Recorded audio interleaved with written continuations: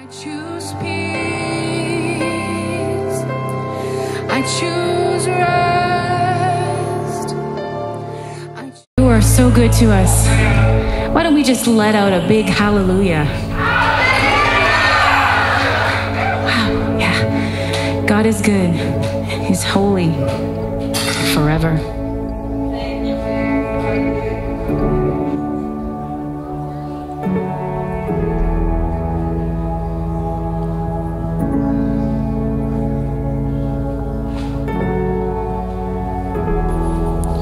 1,000 generations falling down in worship, sing the song of ages to the Lamb.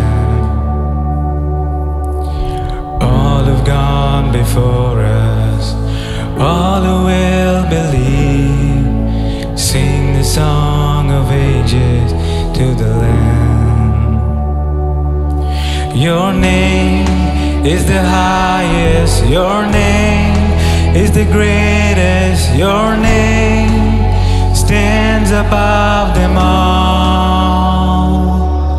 All thrones and dominions, all power and position, your name stands above them all. And the angels cry, all creation cries, holy, you are lifted high, holy, holy forever.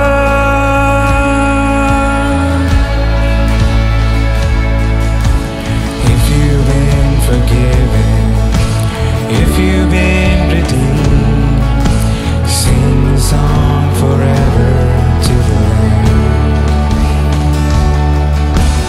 If you walk in freedom, if you bear His name, sing the song forever to the Lamb. We'll sing the song forever and amen. And the angels cry, all creation cries, holy, you are lifted high, holy, holy forever. Hear people sing, holy to the King of Kings. Holy, you will always be. Holy, holy forever.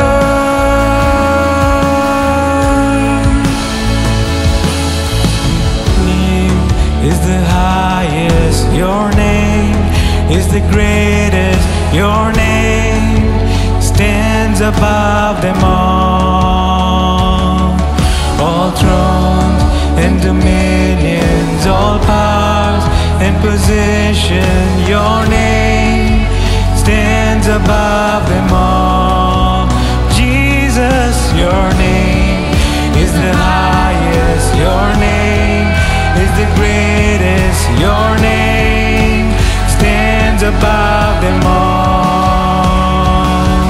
All thrones and dominions, all powers and position, your name stands above them all. And the angels cry, holy, all creation cries, holy, you are lifted high, holy, holy forever.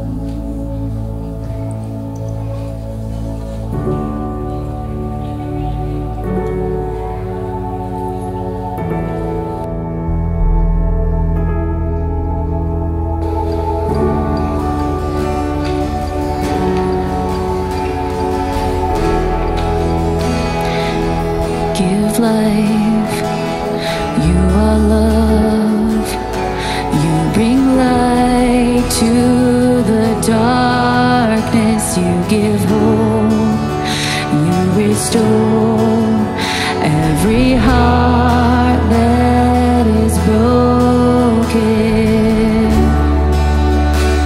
And great are you, Lord.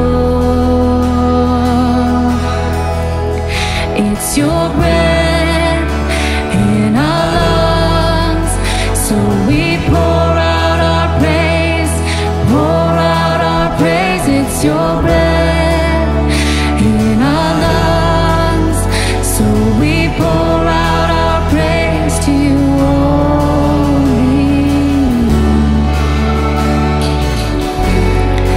Great are you, Lord. You give life, you are love, you bring light to the darkness, you give hope, you restore every heart that is broken. And great are you, Lord. It's your breath in our lungs, so we pour out our praise, we pour out our praise. It's your breath in our lungs, so we pour out our praise to you only. It's your breath in our lungs, so we pour out our praise, we pour out our praise. It's your breath in our lungs, so we pour out our praise to you only.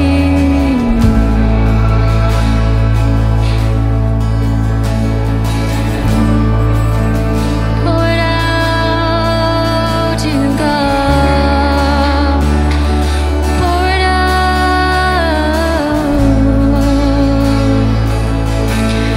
And all the earth will shout your praise. Our hearts will cry, these bones will sing. Great are you, Lord. And all the earth will shout your praise. Our hearts will cry, these bones will sing. Great are you, Lord.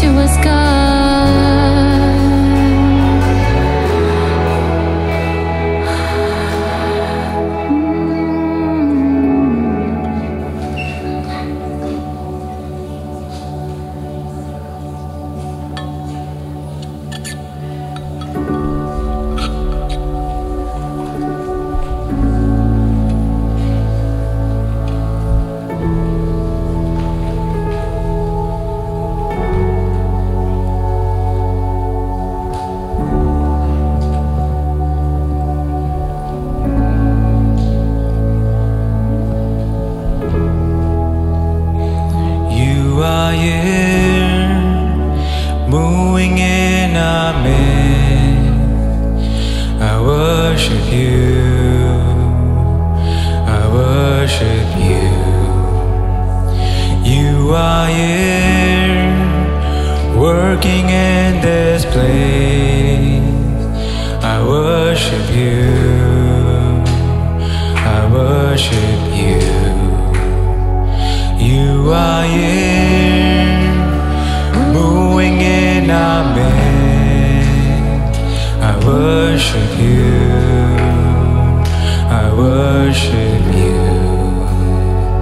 You are here, working in this place. I worship you, I worship you. You are waymaker, miracle worker, promise keeper, light in the darkness. My God, that is who you are. You are waymaker, miracle worker, promise keeper, light in the darkness. My God, that is who you are. You are here, touching every heart. I worship you, I worship you. You are here, healing every life. I worship you, I worship you. You are here, turning lives around. I worship you, I worship you. You are here, mending every heart. I worship you, I worship you, Lord. Waymaker, miracle worker, promise keeper, light in the darkness. My God, that is who you are. You are waymaker, miracle worker, promise keeper, light in the darkness. My God, that is who you are. You are waymaker, miracle worker, promise keeper, light in the darkness. My God, that is who you are. You are waymaker, miracle worker, promise keeper, light in the darkness. My God, that is who you are. That is who you are. That is who you are. That is who you are. That is who you are. That is who you are. That is who you are. That is who you are. That is who you are. You are waymaker, miracle worker, promise keeper, light in the darkness. My God, that is who you are. You are waymaker, miracle worker, promise keeper, light in the darkness. My God, that is who you are. Even when I don't see it, you're working. Even when I don't feel it, you're working. You never stop, you never stop working. You never stop, you never stop working. Even when I don't see it, you're working. Even when I don't feel it, you're working. You never stop, you never stop working. You never stop, you never stop working. Even when I don't see it, you're working. Even when I don't feel it, you're working. You never stop, you never stop working. Never stop, you never stop working. Even when I don't see it, you're working. Even when I don't feel it, you're working. You never stop, you never stop working. Never stop, you never stop working. waymaker, miracle worker, promise keeper, light in the darkness. My God, that is who you are. You are waymaker, miracle worker, promise keeper, light in the darkness. My God, that is who you are. You are waymaker, miracle worker, promise keeper, light in the darkness. My God, that is who you are. You are waymaker, miracle worker, promise keeper, light in the darkness. My God, that is who you are. That is who you are. That is who you are. That is who you are. That is who you are. Jesus, we say this morning that you are the waymaker, that you are the promise keeper, that you are the light in the darkness. I feel like the Lord put a word on my heart this morning. I feel like He's challenging us. We're trying to find solutions outside of Him. Some of us are trying to find solutions outside of Him. We're trying to make it happen. I felt this conviction on my own heart and life this week. There's parts of our life that we're trusting to Him, and there's parts of our heart that we're trying to make it happen. And I feel like He's challenging us this morning to reach beyond our experiences and to reach for the promises. Because we want our experiences to match the promises. And when they don't, we need to go after the promises and not just rest on the experience that we've had so far. Otherwise, we start changing our theology. For every problem, there is a promise. And this morning, we're in this room and we've got some problems. There's people in this room with problems. Who's got problems? In our families and in our bodies, in our bank accounts, in our own hearts. And there's a promise for your problem this morning. And it's for us to reach beyond what we're experiencing so far and say, I'm going to reach for the promise. I'm going to reach for the promise that you have, Lord. I'm going to rest on your promises. I'm going to rest on your promises that you are the way maker, that you are the one that makes the way. I'm thankful for the healthcare system, and I'm thankful for the counselors and the teachers. But Jesus, you're the Most High, and you are the one who knows the way through, and you are the one that restores, and you are the one that brings the breakthrough. You're the Bel Parazim God. You bring the breakthrough. And so as we continue to sing this, I want you to reach for the promise for your problem. Even when I don't see it, you're working. Even when I don't feel it, you're working. And some of us, because we don't feel it and we don't see it, we've stopped trusting, and He wants us to trust Him. Even when I don't feel you, Jesus. I had an experience this week where I had a 3-hour prayer session with a friend, and there was a season in my life where it was kind of like a black dot, where I couldn't see Him and I couldn't feel Him. And my friend says, all right, let's go back to that place. Go back to that time. And I want you to ask Jesus to reveal Himself. And I sat there for 10 minutes, and in my mind's eye, in my memory, I couldn't see Him. And I felt anxious in that place. And then I saw Him walk in the room, bringing the solution to my problem.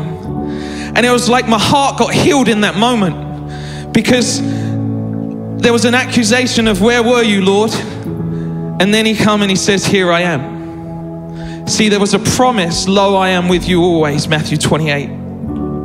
But I wasn't believing it. And I was walking out the experience that I had without him in it. And some of you, it's bringing up a memory, it's bringing up a situation in the past, it's bringing up a situation now which you're carrying, and we need to say, Jesus, where are you in the midst of this? Where are you in the midst of this? Let's just, band, let's raise the music. We're going to keep singing that, if that's okay. We'll just keep singing that, Waymaker. And we're just going to say, Jesus, would you begin to reveal yourself right now in the moments and the memories, in the situations and the circumstances. You are Waymaker, miracle worker, sing that out. Promise keeper, light in the darkness, my God, that is who you are. We ask that you'd release promises this morning for us, God. Waymaker, promises from your word. Promise keeper, because you're the promise keeper, Jesus. My God, that is you keep your promises for us. You are. Let's keep singing it. Let's keep declaring it. Promise keeper, light in the darkness, my God, that is who you are. You're making a way for us this morning, Jesus. You are Waymaker, miracle worker, promise keeper, light in the darkness, my God. We're asking that you light up our darkness. In those areas where we see darkness, you see light. That is who you are. That is who you are. Let's sing it again. You're the way maker, Jesus. We exalt you this morning. That is who you are. We exalt you, Jesus. That is who you are. That is who you are. You are Waymaker, miracle worker, promise keeper, light in the darkness, my God, that is who you are. You are Waymaker, miracle worker, promise keeper, light in the darkness, my God, that is who you are. You are Waymaker, miracle worker, promise keeper, light in the darkness, my God, that is who you are. You are Waymaker, miracle worker, promise keeper, light in the darkness, my God, that is who you are. Even when I don't see it, you're working.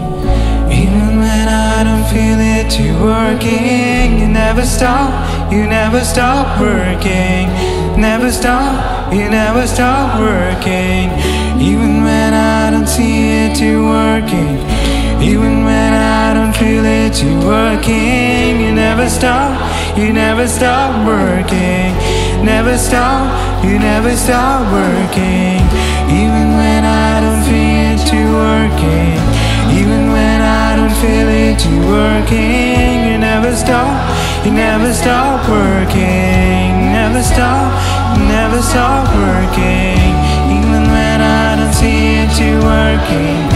Even when I don't feel it, you're working. You never stop working. You never stop working. Waymaker, miracle worker, promise keeper, light in the darkness, my God, that is who you are. You are Waymaker, miracle worker, promise keeper, light in the darkness, my God, that is who you are. You are Waymaker, miracle worker, promise keeper, light in the darkness.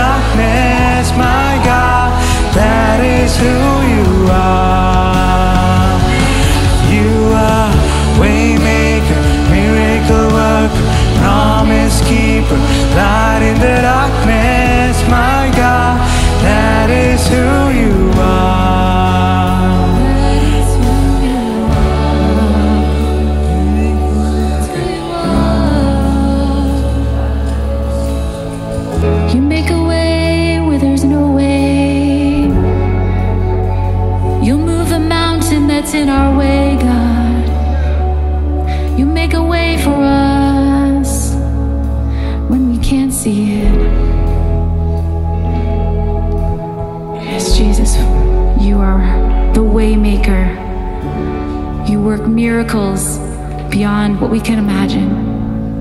And we thank you. We thank you for who you are. You are so worthy, worthy to be praised. Yes, God.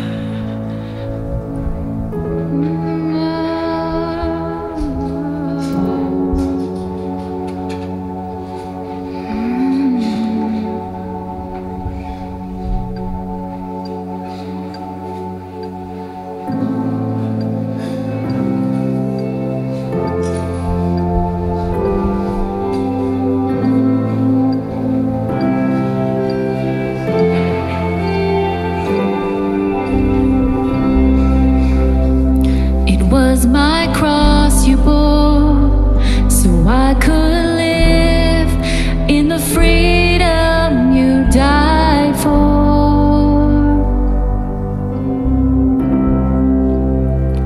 And now my life is yours, and I will sing of your goodness forevermore. Worthy is your name, Jesus. You deserve the praise. Worthy is your name. Worthy is your name, Jesus. You deserve the praise. Oh, worthy is your name.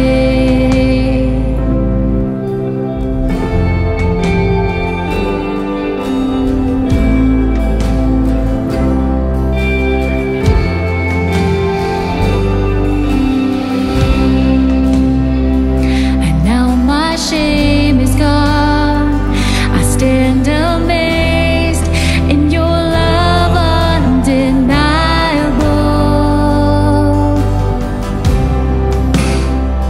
Your grace goes on, and I will sing of your goodness forevermore. Worthy is your name, Jesus. You deserve the praise. Oh, worthy is your name. Worthy is your name, Jesus. You deserve the praise. Oh, worthy is your name. Worthy is your name, Jesus. You deserve the praise. Oh, worthy is your name. Worthy is your name, Jesus. You deserve the praise. Worthy is your name.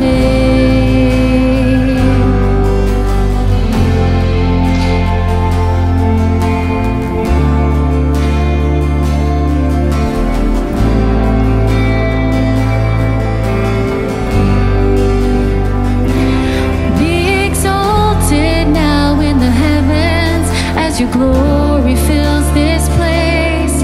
You alone deserve our praise. You're the name above all names. Be exalted now in the heavens as your glory fills this place. You alone deserve our praise. You're the name above all names. Be exalted now in the heavens as your glory fills this place. You alone deserve our praise. You're the name above all names. Be exalted now in the heavens as your glory fills this place. You alone deserve our praise. You're the name above all names. Be exalted now in the heavens as your glory fills this place. You alone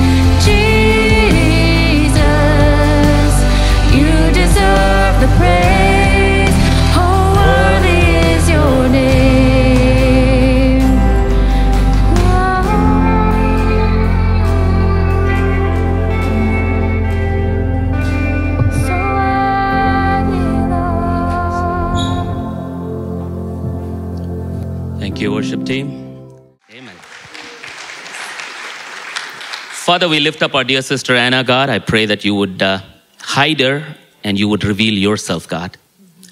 The flower fades and the grass withers, but the word of the Lord endures forever. We believe in the word of God, and I pray that, Lord, that you would speak through Anna today.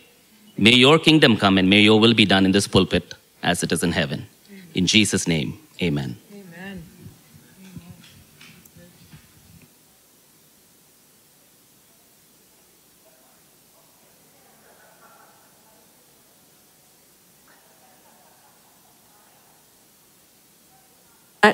Is that better there, Ben?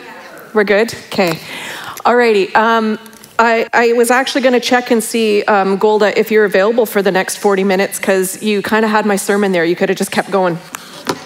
That work for you? All right. So today we are going to be talking actually about being knit into the church community. And I'm going to get cracking right away because I know there's a lot going on today. I've simply titled this sermon, Knit Together. I'm going to open up with two verses. The first is Ephesians 4, verse 16. It says, he makes the whole body fit together perfectly. As each part does its own special work, it helps the other parts grow so that the whole body is healthy and growing and full of love.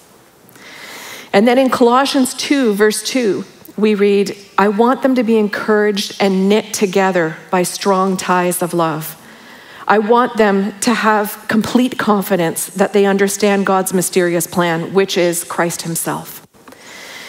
So what is being said there? I want you to consider a single piece of wool. I actually have a few images for you. Do you see how easily it can be frayed when it's on its own? All right, that is what it is like for us to be a Christian on our own.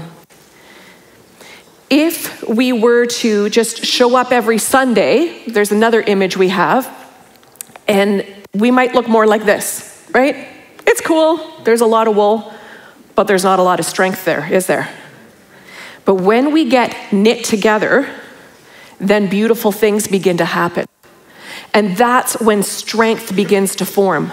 And this is why Paul told us to be knit together. It's a powerful thing to be knit into the body of Christ.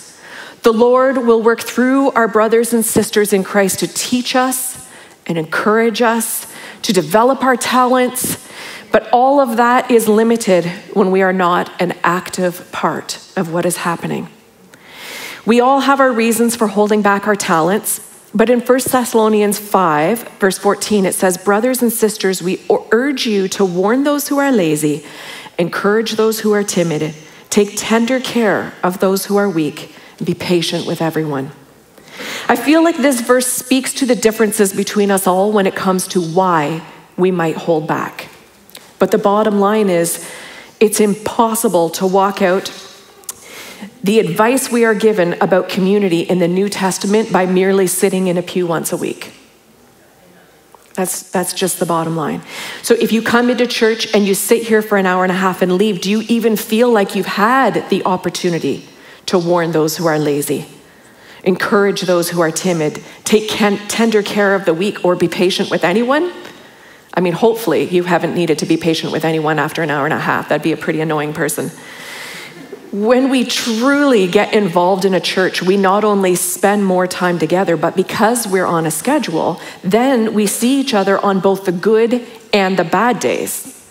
So now it becomes harder to let our mood determine our effort, right? It becomes harder to be surfacey with each other. When we're working together on those good and bad days, we see each other's highs and we see each other's lows. And when we're side by side problem solving together, we begin to see the spiritual gifts and talents in one another and also the struggles in each other. So even if a church is set up to function through a large paid staff, they cannot accomplish the most important things without each member of the congregation getting involved. And I'm going to explain why. Because you see, it's not just about running a church or helping a community. It's about the changes that being involved produce in each of us. Without that individual participation, spiritual growth in each believer will never reach its full potential. Matter of fact, you end up with hundreds of what Paul calls spiritual babies in the pews. waiting for their bottle of milk week after week, year after year. Seriously, you can read about that in 1 Corinthians 3. There are a number of things that will produce good spiritual growth in our lives, but one of them is being knit into the body of Christ and actively involved.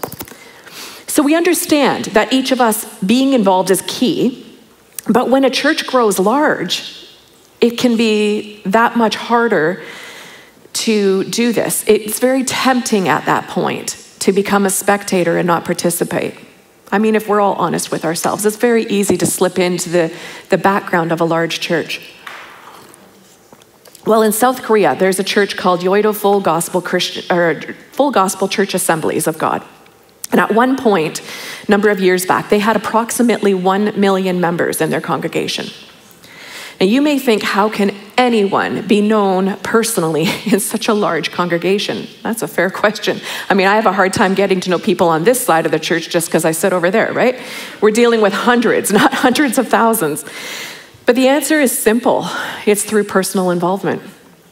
At that particular church, they've accomplished this first and foremost through their cell groups. Each person is knit into a cell group, and each cell group continues to expand and split. The founder, the late pastor David Yonggi Cho, was led to set up this church for many reasons. One of the reasons they built their church on cell groups is because they are under constant threat from North Korea. And they knew that if the regime was able to gain access, then the first people they would go after would be the church leaders. They wanted to make sure that even if their full-time leadership was killed or put in prison camps, that the church would continue to function. And it's true. I mean, an enemy might be able to round up like all the full-time church leaders, but what are the chances they'd be able to find about 100,000 cell group leaders, right? So at that church, it is through these cell groups that each person is celebrated during life's highs and helped during life's lows. It is through these groups that each person can have a safe place to grow spiritually and can be heard and seen, practice their spiritual gifts, and contribute to the work of Christ. Another church I heard about was when my mom returned from a trip to the States a few years ago, and I remember her telling me about a thriving church she visited there where it was expected that anyone who wanted to become a member must both help somewhere and receive somewhere within the church. And they attributed this stipulation to the vibrancy of their church. For example, a person might volunteer as a greeter to help out, but join a Bible study to receive. Each person needed to find something that fit their lives on both ends of the equation. Now at Open Door, we have traditionally, as you know, shied away from unnecessary rules and mandates, in keeping with our goal to create a place where people can be spirit-led and where grace abounds. Instead, we have taken Christ's example of shepherding the heart. But the concept of intentionally both giving and receiving is one that we can fully encourage. We see examples of this all through Scripture. Christianity was never meant to be a spectator sport. Amen? It was never meant to be that. It was never meant to be a room full of people who just watch what is happening on a stage each week. And you were never meant to just be another face. None of you were. The scriptures are full of examples of disciples learning intentionally from others and giving intentionally to others. Never do you read in scripture of people who became a disciple of Christ and then did not participate in kingdom work in one form or another. This is not because churches are needy. Let's just kill that lie right now. This is because we need this involvement in our life. We need this. It benefits us when we get involved. We need to know others and be known. We need a safe place to practice our gifts. We need to pull as a team to accomplish kingdom work. And because none of us has been given all the gifts of the Spirit, and none of us have passion for every area, none of us possess every talent, well, we each bring a unique perspective to a situation. So we need each other. And besides all of that, honestly, it's fun. You don't know how interesting your day can get till you sit down back there and have a conversation with a 2 or 3-year-old. Those little ankle biters are downright entertaining. The first area I became involved with at Open Door was the leadership team of the 920 youth, and honestly, I cherish the memories I have from those days. We had belly laughs, we cried, we annoyed each other, and we laughed some more. We thought outside the box, and we got a front row seat to what God was doing in the lives of our youth. It was so cool. Some of the young adults from that time are now leading our kids, and some are now up here speaking. Good fruit is deeply encouraging. I didn't think I would end up there, to be honest. At the time, youth leadership was the only thing I was determined not to do. But that's a story for another day. And once I was helping with the youth, I didn't end up doing what I thought I would there. I thought that I would end up helping with worship, but they didn't need another musician at the time. What they needed was help in the kitchen. So I teamed up with Rodney, and we made some stellar late night snacks for a mob, and then they needed some speaking, and then they needed a bus driver, so I drove bus until 2020, and it was during my youth leadership days that I really got to know Dennis and Jason and Rodney and Sean and Dan and Shona and Matt and Johnny, and honestly, and Kevin and so many others. We talked and we prayed until we were functioning in unison, and then we moved forward together. We got to see what each leader reacts like under pressure. We got to see where each one shines and how their gifts uniquely contribute to situations. There's just no way I would have got to know those people the same way otherwise. There'll be hard days. Sometimes relationships can feel messy. But you know what else we all need? We all need to be sharpened by others. Proverbs 27, verse 17, right? It says, as iron sharpens iron, so a friend sharpens a friend. These days, I'm not very involved with the youth, except for their camp each year. These days, Aaron and I have the privilege of serving with the altar team, which we love. I also joined one of the church's Bible studies again, because I need to be poured into too. I need those women in my life. Over the years, I've met people who claim to be mature Christians, but never served in any ministry in a church. And to be honest, I question that. Because it is often those same people who I am constantly finding need balance. I've come to the conclusion that it's easier for a person who is not committed regularly to be led astray. Perhaps it's because no one is there to catch it when they begin to say and believe things that aren't even scriptural. Maybe. Whereas when we're working alongside our brothers and sisters in Christ, many of these things will naturally get nipped in the bud through conversation. Think about it. When you're washing dishes next to someone for half an hour, conversation begins to wander, doesn't it? When you're rolling out and loading 16 tables after a potluck, you're talking, right? When you're volunteering in Sunday school and one child seems to need something different than the rest of the group, it produces this healthy conversation together as you decide what a biblical response would be to that child's specific needs. And in those moments, iron is sharpening iron, both through intentional problem solving and through the random conversations that happen in between. You may have downtime to fill. Well, you're doing Sunday school check-in out there, and the next thing you know, you're discussing what took place at your home before you left that morning, and the person you are serving with might give you a new perspective on your day, right?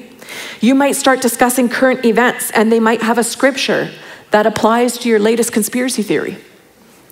This might take place while you're working alongside someone in the new visitation team. It might take place serving coffee. It might even take place because you organized a few people to go take care of someone's yard, but it won't take place when you are on your own at home watching Netflix every night.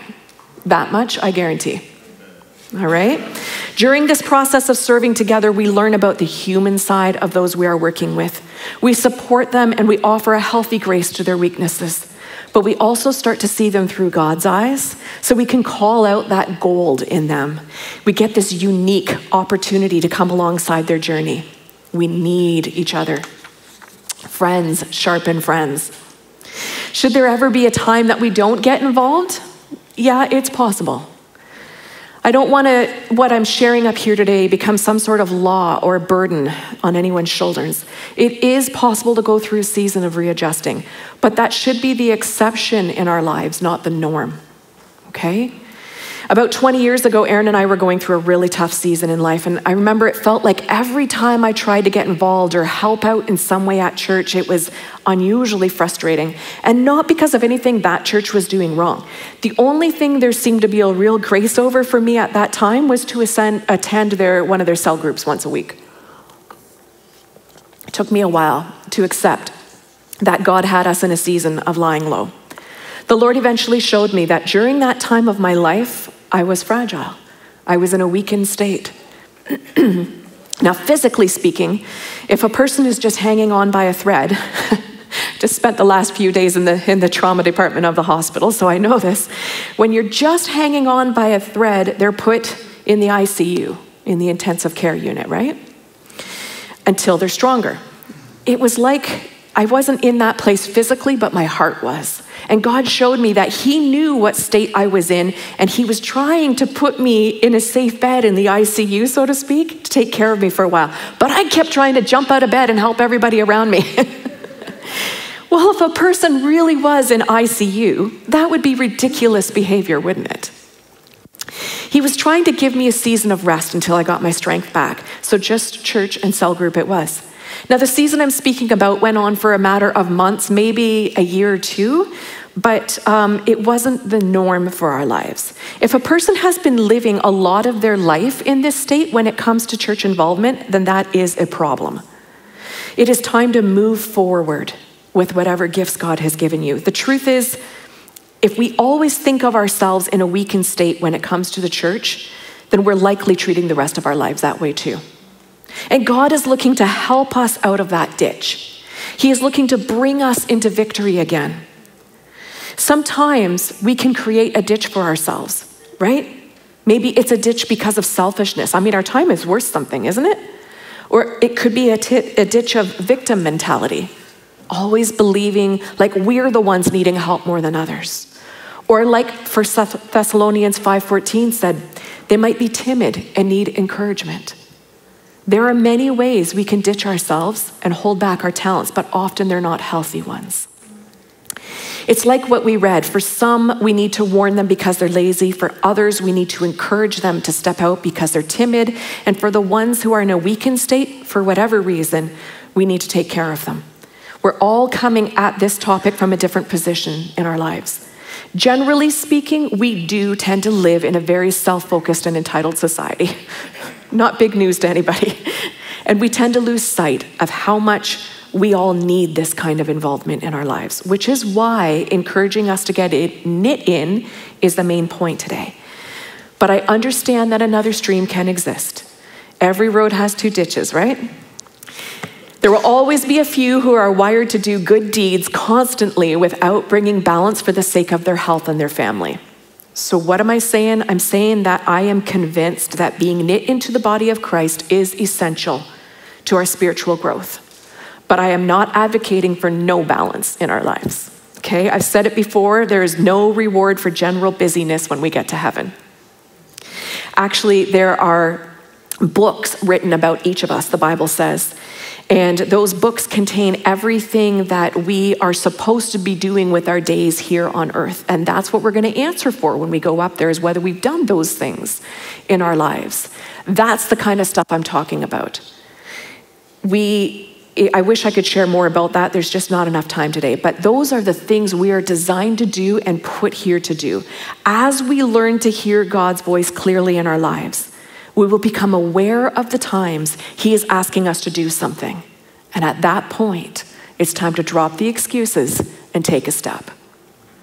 All right, so we now know getting involved should be normal, and we understand why. But another question that I'm often asked in this area is where a person should get involved. I found that when I'm volunteering in a way that matches my own passions and talents, then it doesn't feel draining. It feels life-giving. The physical side of me may still need rest afterwards, but I feel energized because my heart is filled. Lori, do you understand this? I know what you're doing with Yakira. It doesn't feel, it's like you're wired to do it. Like you can't stop thinking about it, right? And so you have to, it's like you're walking it out and you know you were created for this. You start to get to that point with some things, and it feels like you're more alive than you've ever been. To dig further into this question of where to get involved, let's turn to Romans 12. We're going to be camping on this scripture for a while, so those of you with paper Bibles, just open it up to Romans 12 and hold that spot. This is Romans 12 beginning in verse 4. Just as our bodies have many parts and each part has a special function, so it is with Christ's body. We are many parts of one body, and we all belong to each other. Those of you who were here when Alan Thorner shared a few months back, do you remember when he was talking about this? Okay, so imagine if a foot was determined to do all your smelling for you, or if your ears wanted to do all the walking. It's ridiculous, right? But in reality, we all have a crucial part to play in the body of Christ, and we can't change how we were each created to function. So the sooner we function in our God-given role, the richer life gets for us and everyone around us. However, if we overthink this, we're never going to get involved. So here's what I'd recommend. If your heart is one of a servant, just ask where the greatest need is and start there. This is a good starting place. From there, you will quickly begin to figure out what comes naturally to you and what doesn't. All right, so moving on to verse 6. In his grace, God has given us different gifts for doing certain things well. So, if God has given you the ability to prophesy, speak out with as much faith as God has given you. If your heart is serving others, serve them well. If you are a teacher, teach well. If your gift is to encourage others, be encouraging. If it is giving, give generously. If God has given you leadership ability, take the responsibility seriously. And if you have a gift for showing kindness to others, do it gladly. He's saying, whatever your gift is, do it, and do it well. Some say, but I don't know what my gift is. All right. Ask yourself what your passions are. What do you love, and what upsets you? Do you know sometimes it's easier to figure out our passions from what upsets us? What annoys us? What issues are on your mind more? People going hungry or out of balance microphones, right? If it's the microphones, maybe it's time to learn tech. If you constantly find your heart is thinking about the disadvantaged in today's economy, then maybe it's time to join the church's team that we send over to Arcade, or to go help in hot dog ministry, right? Give your heart that outlet it craves. Here's another thought that is super helpful. Ask yourself what things you find easy that others do not. What comes naturally to you? What activity makes you lose track of time? Some people find kitchen work a joy. To others, it's stress-inducing.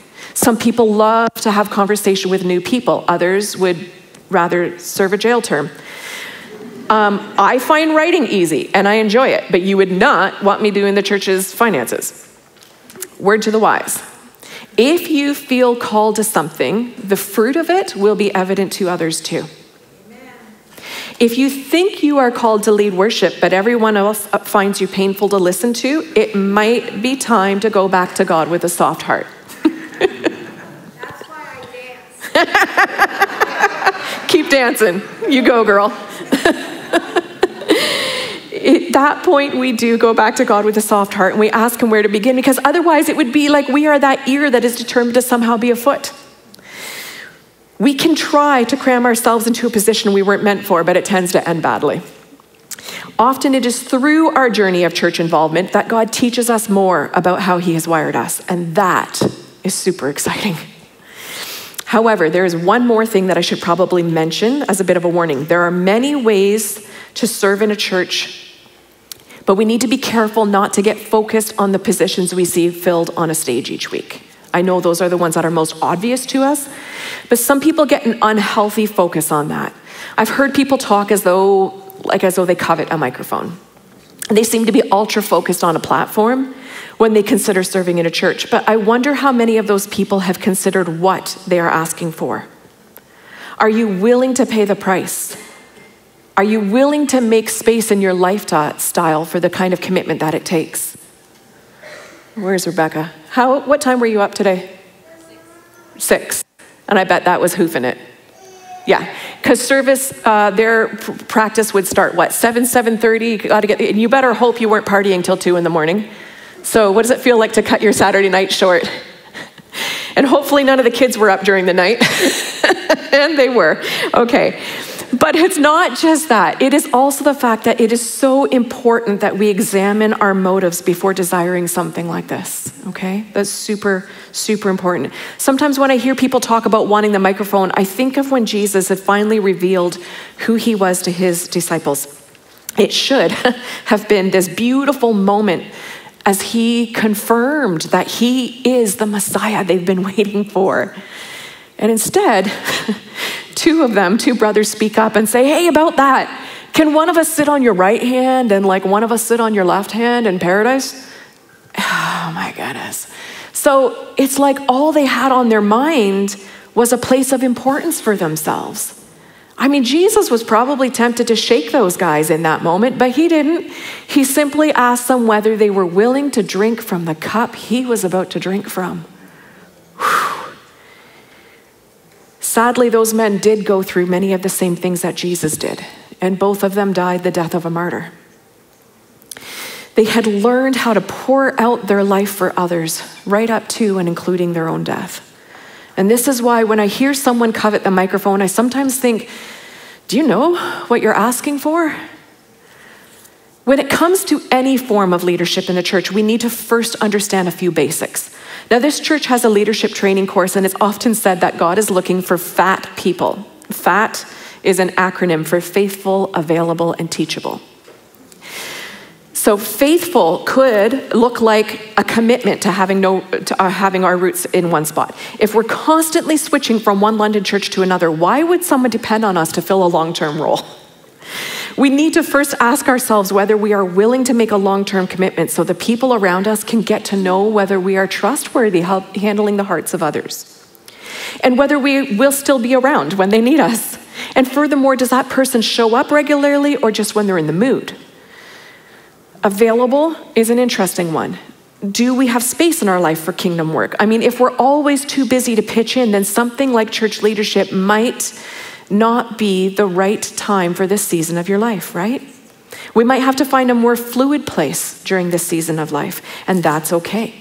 Maybe it's time to find teams that can handle last-minute notice or areas that we can pitch in more randomly. And teachable, that's a big one. There are plenty of people, sadly, in our church who are super talented, dare I say even gifted, far more than myself or many others, but they've got these unique talents and spiritual gifts, but when they show up to everywhere wanting to be enlightened, wanting to enlighten everyone around them, right? Rather than being able to receive teaching and correction. Being able to receive correction is needed because we're all still learning. And if we consider this our home church, we should be expecting to be taught through situations in this place. So funny enough, I think it's easy for all of us to assume we are teachable. But ask yourself, when was the last time I heard correction that I didn't want to hear? How did I respond? Did I defend myself? Did I tuck tail and run? Did I give an obligatory Christian apology and then go bicker about that person to somebody else? Did I lick my wounds for the next few months? Am I still sharing about how that pastor shouldn't have tried to correct me 18 years ago? These are hard questions to ask ourselves, but as they say, if the shoe fits, then it's time to bring this area to God with a soft heart. He'll help us. And the only reason I'm pausing on this one is because an unteachable heart will never reach its full potential for the Lord on earth. Okay? So that's important. So we aim to be fat in the best of ways, faithful, available, and teachable. It's not a bad thing to want to be a leader. It is beautiful. But it has to be for the right reasons. If you are a leader, you are a servant to the servants. You are also the easiest target, and you answer to more from God. Don't get me wrong, it's amazing. It's amazing to have a front row seat to what God is working in the lives of others, but it needs to be birthed from a humble heart. We don't put an unhealthy focus on leadership for the sake of limelight or control, but we do keep growing spiritually through involvement, and through that, many of us will likely end up in leadership to one extent or another, even if it is the small area that has become our expertise. All right, let's keep going on in Romans 12. You'll be amazed of what he says next. Right after telling us to be aware of our talents and how to use them for the right part of the body of Christ, he immediately flows straight into how to get along, which is almost funny to me. Let's pick up where we left off in verse 9. It says, don't just pretend to love others, really love them. Hate what is wrong, hold tightly to what is good, love each other with genuine affection, and take delight in honoring each other. Never be lazy, but work hard and serve the Lord enthusiastically. Rejoice in our confident hope, be patient in trouble, and keep on praying. Funny that he would go straight into talking about our character development right after talking about getting involved. It's almost as if he thinks the two are linked. Imagine that. And they are. Being involved develops our character. Church is a great place to learn how to be a team member. This character development will be useful in every other part of our lives. At home, at work, in our community, with our extended family. It all comes into play. All right. It is possible to be the most talented, but not be the best team member. And this is part of what gets developed when we do this. Being a great team member means being ready to support a mission, even if we don't always like what's going on. I'm not talking about getting on board with something immoral or something ridiculous like that. I'm talking about feeling the need to always be the boss. And this would be my advice to someone who struggles with boss syndrome. If you struggle with control, just remember that unless there is something wildly unscriptural going on, we just generally need to remember that it's not about us. Okay?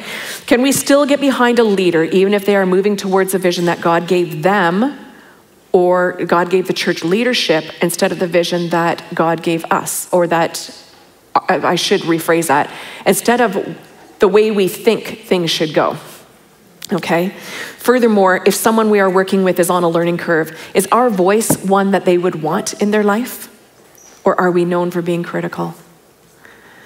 We may be smart, we may be 100% right, but we can still be 100% wrong because of how we are handling our amazing knowledge. Does that make sense? All right. The disciples had to be reminded of this. They had to be reminded that they were not leading but following. They had to be told they were in the flesh. Jesus even had to tell Peter once that he was speaking on Satan's behalf. Yikes. Peter wasn't trying to wreck anything. He just didn't understand the vision that his leader had been given. And finally, there's one more verse to wrap up our passage in Romans. Romans 12, verse 13 says, when God's people are in need, be ready to help them. Always be eager to practice hospitality. Now, there are many ways to reflect these words and build healthy community with one another, both inside and outside of these walls. When God's people are in need, be ready to help them. How can we do that part? Well, first and most importantly, I think we can ask God to open our eyes and give us ideas, because it's often the little things. Perhaps next time we're making a large meal, we put a portion in the freezer wrapped well. The next time we hear someone just had surgery, gave birth, or lost a loved one, we can give it to them. It could be that simple. And then there's the great part at the end. Always be eager to practice hospitality. You know, hospitality really is a practice, but it is a practice that is not to be underestimated.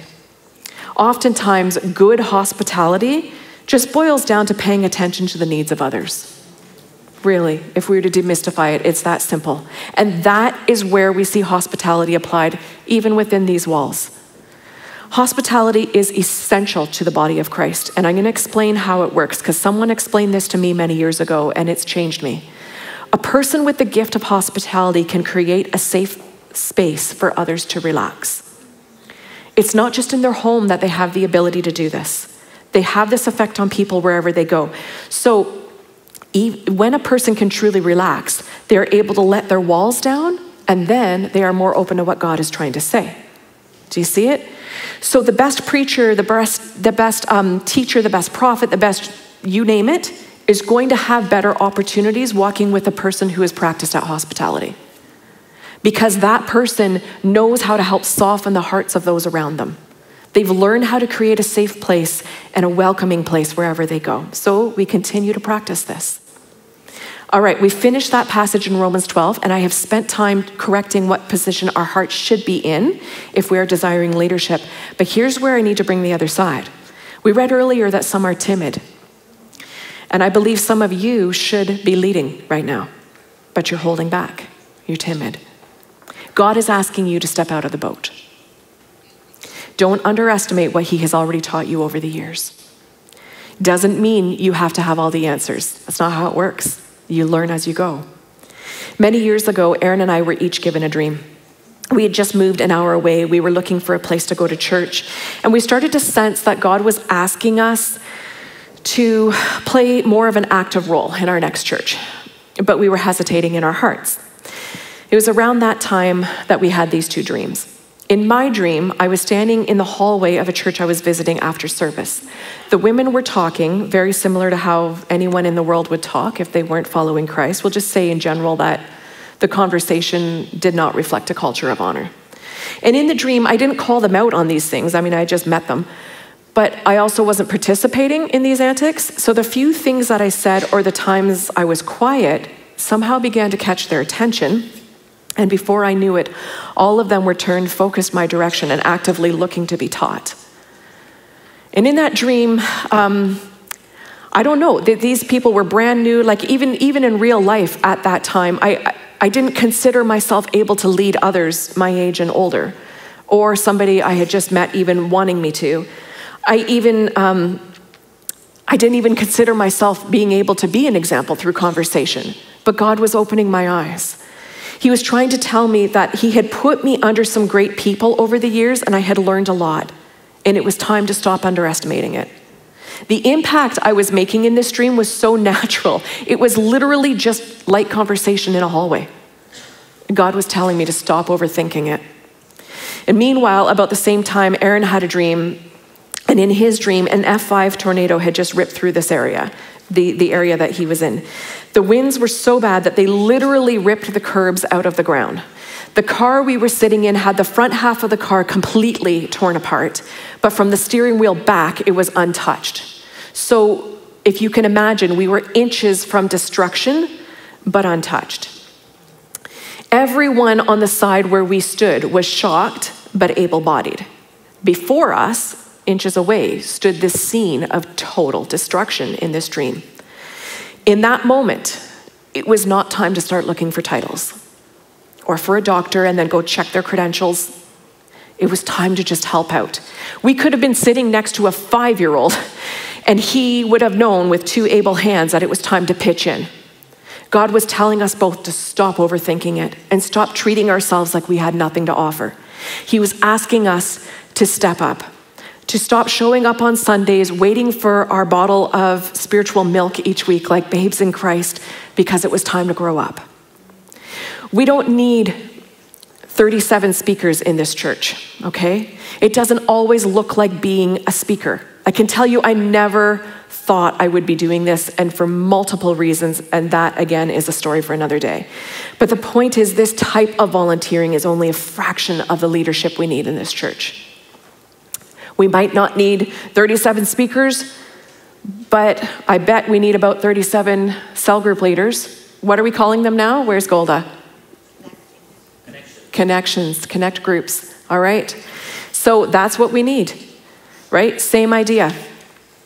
And honestly, that is a super rewarding thing to do. I'm gonna get the music team up here. Music team and the prayer team can get into place too, because I know you need a minute. I'm gonna be honest with you. This week was a really tough one. There was a lot flying at us, a lot of very important distractions, and it was hard on the heart. But you know what the highlight of my week was? We've been leading one of the Connect groups from our home for many months now, and we've been working with one couple for about 5 months now. And we went into that meeting exhausted, and our hearts felt heavy. It had just been a very heavy, dark day. And it was just kind of one of those moments where you go, okay, God, when I'm weak, you're strong. And you take a step forward. And during that meeting, they saw something finally in the word that was pivotal, and they got it. They got it. A revelation that is huge, and they had never been able to catch what we were saying, but they saw it for themselves in the word. And the Holy Spirit opened their eyes to that thing. And they both saw it, and their eyes bugged out, and they wanted to jump off the couch, and they both had 100 questions at once, and they were so excited. And I'm telling you, it is so rewarding. A lot of people hold back from getting involved because it's not the right time, their life this, their life that, their life whatever. And Sometimes life throws these things at us. Sometimes it's just an attack to stop us from getting involved. And as I acknowledged earlier, there can be a season that we need to sit back. But oftentimes it's a lot of fluff. It's a lot of distraction. And you know what? None of the things we were going through this week were eternal except for that. Amen? The car accident will be fine. The broken back will heal. Finances will come together. What's happening with the business, I don't know what God's going to do, but he's going to do it. And that other conversation, whatever, God will take care of these things. But what happened that night with that couple, nobody can ever take that away from them. And that's eternal fruit. When all the other fluff goes away one day, they have that. Because the Holy Spirit showed them something in the Word. Amen? That is so rewarding. That is a ray of light in an otherwise really hard week that I have held on to. So I encourage you to watch for all the fluff and allow these opportunities of eternal fruit, because it makes life worthwhile. It changes everything. As we serve together, we grow. Relationships grow, mentorship takes place, and bonds form that continue into our homes and communities. Christianity is a team sport. It always has been, it always will be. It is not a single lifeline between us and God. We were meant to be knit together. I'm going to wrap this up with 1 Peter 4, verses 10 to 11. I'm going to give God the last word. God has given each of you a gift from his great variety of spiritual gifts. Use them well to serve one another. Do you have the gift of speaking? Then speak as though God himself were speaking through you. Do you have the gift of helping others? Do it with all the strength and energy that God supplies. Then everything you do will bring glory to God through Jesus Christ. All glory and power to him forever and ever. Amen. Thank you, Lord. Lord, we love you. Lord, we praise you. We praise you. We give you all the glory. You are a good, good God. All these things, all this fluff that attacks us and distracts us is from the enemy, but you are the giver of all good things. And you are looking to bring us all into that place of victory. You are looking to grow us all more into the likeness of Christ and show us all more of what is eternal and what is not. You want us to have this opportunity to get on this exciting adventure.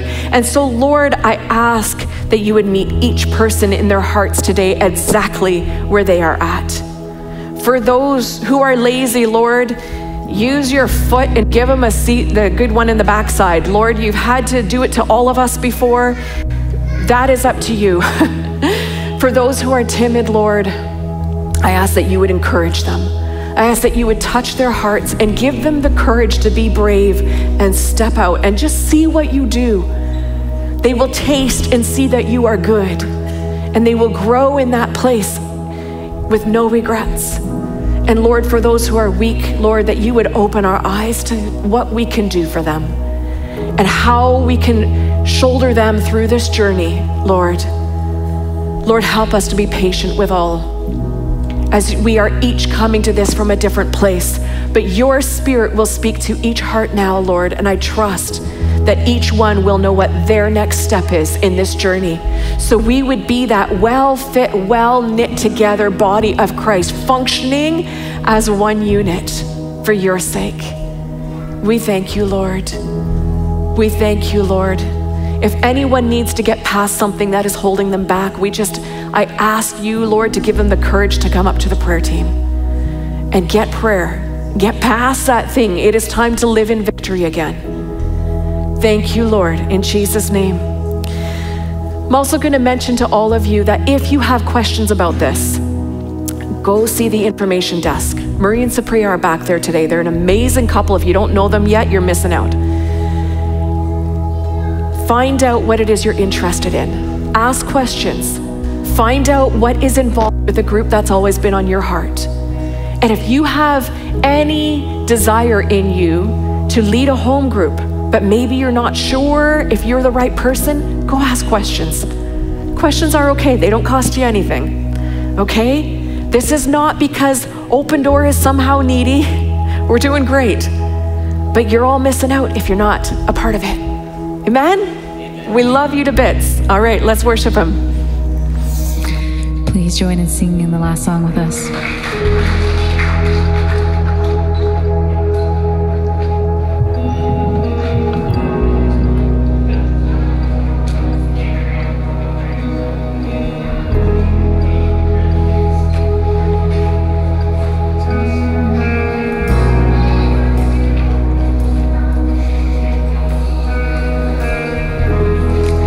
Walking around these walls, I thought by now they'd fall,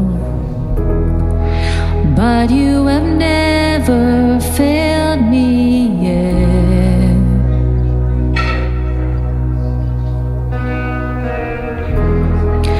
Waiting for change to come, knowing the battle's won, for you have never failed me yet.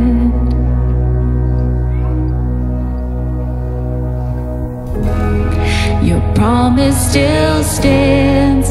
Great is your faithfulness, faithfulness. I'm still in your hands. This is my confidence. You've never failed me yet.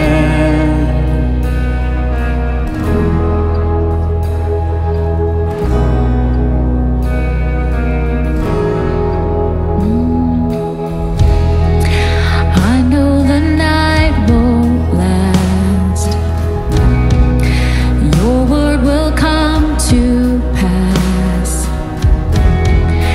My heart will sing your praise